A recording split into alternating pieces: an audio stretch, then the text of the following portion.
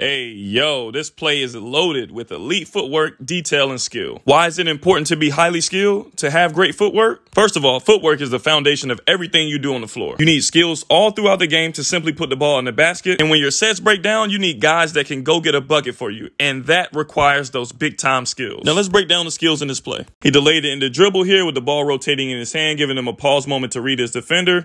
Right into his lateral skip, with his back foot hitting the floor slightly before his front foot landing in that drop or attack stance. His offhand mirroring the ball and his chin to the rim, shot fake hesitation, anchoring that left foot and going through his right leg. Then he attacks hard out to really sell drive, dropping that inside shoulder, coming to a stop on his left leg. Then using that inverted drag or snatch to create stop separation, delaying the end of his dribble, giving him a pause moment to read and keeping all of his options open. The dribble is still live. Then creating that extra space to get his shot off and stepping behind the three-point line to the cash. Man, this is truly art. These are some very high-level skills in this play, man. The skill, the detail, the confidence, that's what makes great players.